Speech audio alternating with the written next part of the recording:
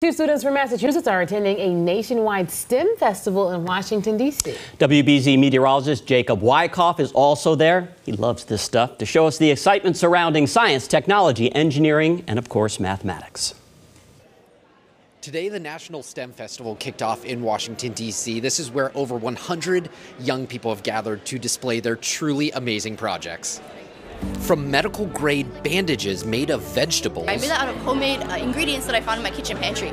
So I made homemade biodegradable adhesives for topical drug delivery. To a version of Minecraft meant to teach young kids farming. We're looking at a lot of storms, a lot of rain, so that's different crops, right?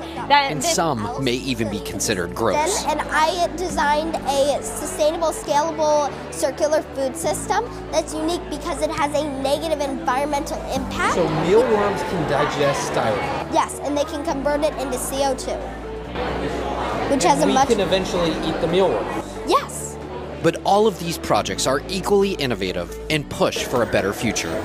Two of the champions are from Massachusetts, Sarah Wang and Nichelle Thinagar. So Nichelle and Sarah, we are so thrilled to have you here today, not only as National STEM champions, but there's somebody else who would like to congratulate you. And I have the privilege of presenting you with a commendation from Governor Healy for your work in STEM and to recognize you as two of Massachusetts National STEM champions. Awesome, thank you so much. So many amazing projects and resources and research that people have done. And I just feel so honored and inspired to just be part of this entire group. To be here is to be inspired. From the National STEM Festival in Washington, D.C., I'm meteorologist Jacob Wycoff, WBZ News. Proclamation will look pretty good on the wall, don't you think? Oh, From the governor? absolutely. Yeah, good stuff. All right.